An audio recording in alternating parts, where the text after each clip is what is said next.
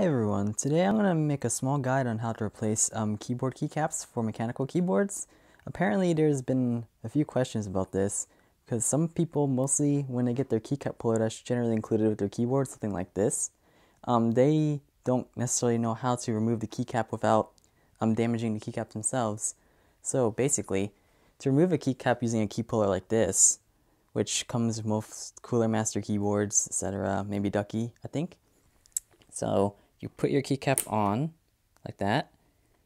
You grab it with your finger. You can have your finger through, or you can just grab it normally, and you wiggle side to side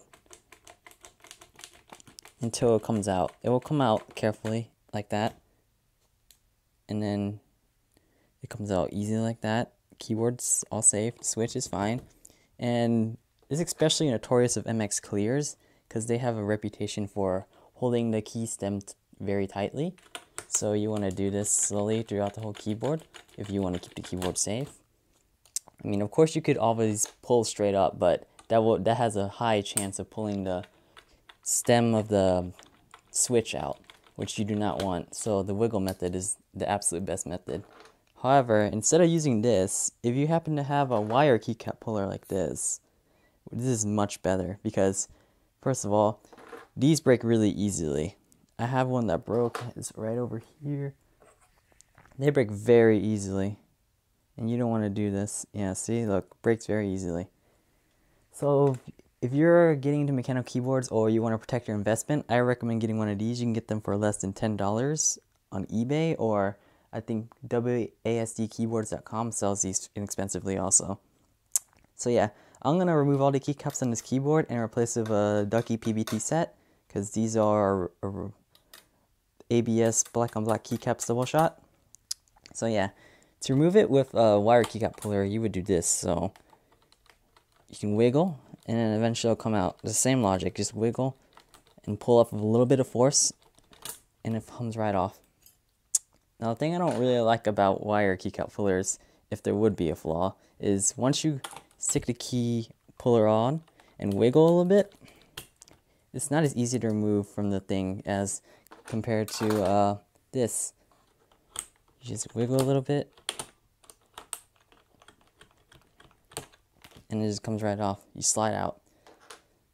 A wire keycap puller, sometimes you may need to fumble with the keys a little bit. Yeah, like that. So, what else? You can easily remove this. It's not hard. And mechanical keyboards are generally really durable, so you shouldn't have to worry about pulling a stem. I mean, the suggestion for MX Clear keyboards with MX Clear switches is to let them sit a little bit with the stock keycaps before trying to replace them. That's a general suggestion. Because from the factory, MX Clear stems are tighter than other colored stems like MX Blue, MX Red, etc. And I can't get my key on this. They're tighter from the factory because they use a slightly different type of plastic, I believe, and that contributes to their extra grippiness. And these keycaps especially are very tight. It may not look like it, but compared to my other keycaps I have, these actually stick on. You can usually just pull these off with 1 or 2 wiggles, but this takes a few wiggles. Yeah, see? You turn it like that and then wiggle, and it comes right off. For longer stabilized keys like the spacebar and the longer shift and enter keys, what I generally do is I try to do it like this. So either once you remove a few keys, you can try to manually remove it like this. It's not too hard, like that. Or if you happen to have one of these, you can just grab it on one edge like this and pull up. Grab on the other edge, pull up, and then grab the middle and wiggle a little bit, and it should come off right easy. But sometimes the tolerances between the keycap puller and then the case of the keyboard are really small, like this, so you can't really stick it in too easily unless you force it in, but that can break your keycap puller.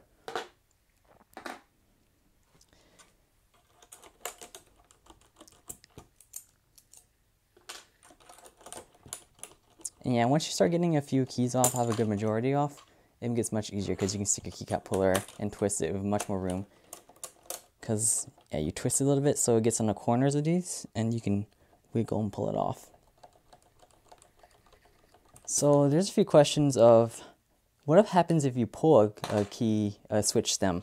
Like this, for example, MX clear stem will be clear, this clear plus sign. Generally, you have a very small chance of pushing right back into the switch if you pull it out with the spring. But likely, if you push back into the switch, you're gonna hit the leaf and it's not gonna activate normally. So yeah, unless you happen to be very, very lucky and careful putting the key stem back in the switch, you're gonna have to desolder, resolder the switch if you have a plate-mounted keyboard, which is most keyboards these days. Also, you get a wire keycap puller, and then these two arm leg thingies come they usually come like this from the factory, straight together. But to make it easy, I suggest bending it out a little bit. It's metal, so it won't do anything. Bending it out a little bit, and then so you naturally make it like this. So when you push on the keycap like this, you grab one edge, and then you get it, and you twist it, and then you can wiggle it out easily. So yeah, I'm gonna finish this up, and then I'm gonna cut to the next scene, which is replacing the keycaps with these ducky blank PBTs. Okay, now that we're done removing the keycaps from the keyboard, we can now add the new ones on. So generally, if you have a higher end keycap set like these ducky thick PBTs, they will come with a wire keycap puller, which is convenient for you. And like I said, they come, closed up, so you can bend it out a little bit and it'll be fine. So yeah, I already have a keycap puller, so I don't need to use the ducky one, so I'll leave it in the box. So yeah, let's start. Generally, these keycap boxes have two layers. So one layer there, one layer here. So this is the F layer, navigation layer, and numpad. So I'm going to start the escape because it's the best. Yeah, it's very easy. Just stick it on. This is for a ducky set, so it has 4 extra keys above the numpad. So F1 would be gray. F2 is also gray. Oh yeah, when putting the keycaps on, push extra hard on them because initially they don't really they don't go in with the stem all the way. So when you push them in there, they go 100% flush with the other keycaps that you put on. And yeah, it's very simple to put keycaps on. Taking them off is the long and arduous part.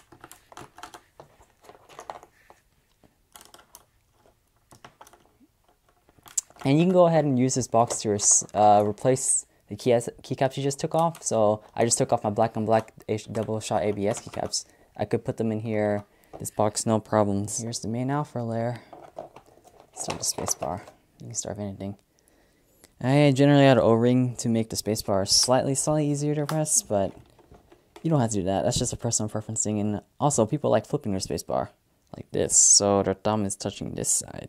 You can also do that. It's more ergonomic, but I personally like the little thing stabbing me right here. So I just stick it right on.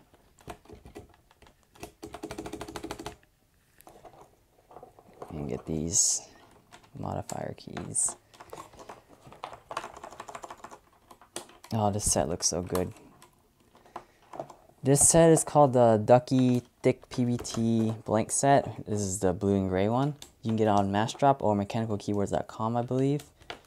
They go for around $39 to $50, depending on when you get it. So it's kind of expensive, but it's PBT. It'll last a long time and is very thick. For comparison, I can have a generic OEM keycap. Yeah, this one's from Cooler Master. Let me see. Let's see. You can see. Yeah, let's tilt it like that. Yeah, see how thin that is? It's like half the thickness. This is 1.5 millimeter. This is 1 millimeter thickness. A little bit thicker. Adds more sound and character to the keyboard, as well as making each press feel much more solid. Also, if you have a blank set, be very, very careful. Let me see. The camera can pick this up. Okay, let me see. I think you can see it right there. It says R2. Yeah, if you have blank keycaps and you don't know where the keys go, you look under the keycap. There's generally a very, very small molding that says what layer goes on. So this one says row 2. If for whatever reason you ever forget or put it in a totally different box that's unlabeled. You can do that.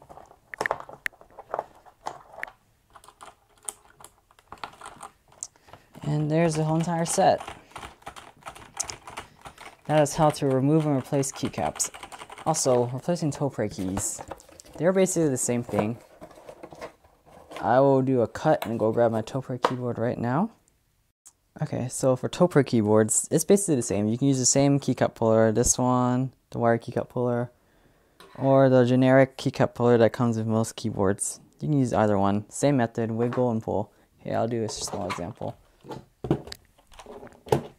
So, yeah, just grab a key, twist a little bit, and come on, and wiggle. Or you can just pull straight off, because they're kind of easy to pull off. And this is the underside of a Topre key stem looks like, keycap.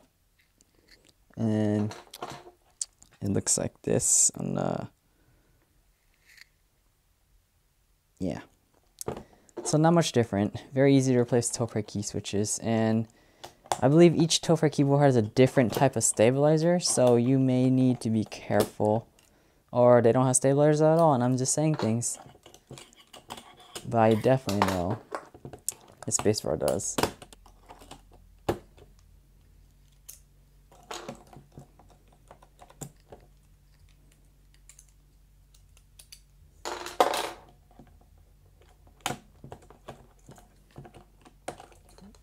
Yeah, so spacebar stabilized keys, and they could be different.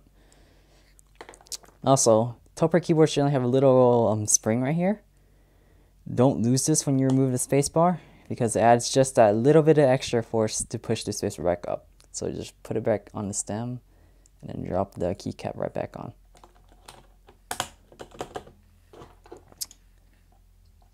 And yeah, that's it. That's how you remove and replace keycaps for different types of keyboards, Topre and Cherry MX. I wish I had an Alps keyboard or Matthias keyboard, but maybe in the future I'll do a video for that. Anyways, thanks for watching and have a good day.